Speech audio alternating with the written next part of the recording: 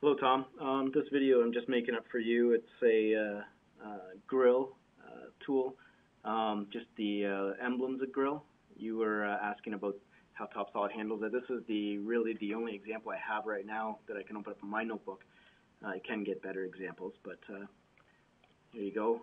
We have some grill shape in the core on this prototype tool, and then if we look at the part, you can see that there's grill shape that's going to be in the cavity as well.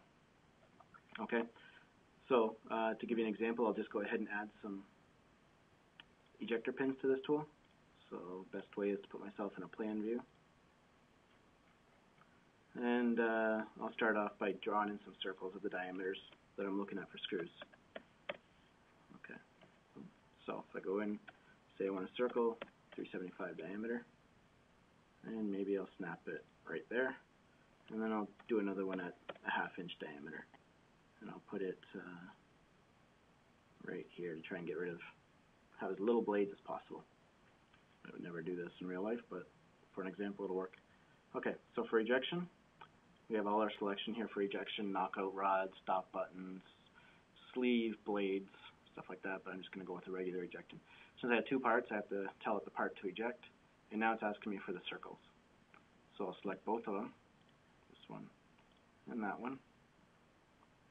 Say OK, and this is where it's going to take a little bit of time because it's going to analyze. Okay, well first I'm going to select the screw I want, or the ejector pin I want, EX33M10, and it'll automatically calculate for the other circle and make it an EX series as well, of the DME inch series brand.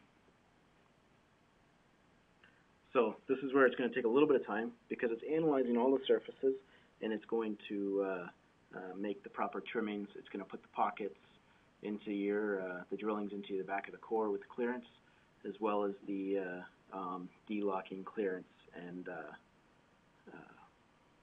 counterbore in the back of your retainer plate. I just let the software choose automatically whether it was going to be de-locked or not de-locked. You have the option to force it to be de-locked, to force it not to be de-locked, or let the software analyze and do the thinking for you. So, just wait a minute here and see what happens.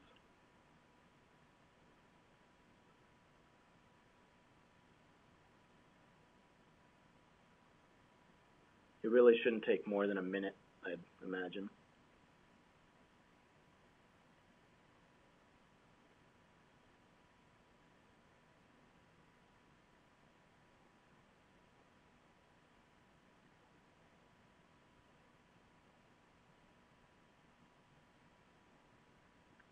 While we're waiting, you can see from the dialog box that there's some settings you can change. The PRIX, that's the French translation for price. So if you knew the price of your components, you'd be able to add them. You can also add, if you wanted to change your drilling, ream depth and stuff. So you can see with this right here, maybe it's better if I turn off the part. You know, here's our ejector pin. If you can see it, there's our clearance back in the back based off of the standard configuration I have. And here's our pins already trimmed out and everything. So, what other controls do you have here? You know, let me just get rid of the block here.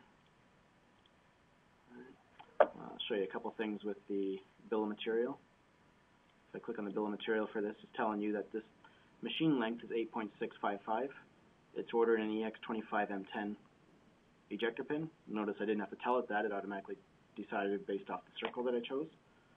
And it's ordered from DME inch brand. If I click on this one, same thing. EX33M10 with a machine length of 8.73. And if you wanted a spare, you just type in 2 there. And it's going to tally them all up and combine them as necessary in your BOM. So what else can we do here? If we open up the history, and I edit one of these pins, I have some control on the trimming. I could also change it to be keyed or not keyed at this point if I forgot to change in the beginning. Okay, and instead of being de-locked, it would be just cylindrical round. So let's look at the trim mode.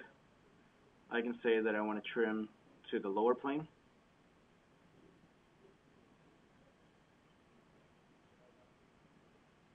And my ejector pin updates. Let's just go show the block again, so you can see. So it analyzed everything and it said, okay, I'm going to trim it to the lowest possible plane, which happens to be right there.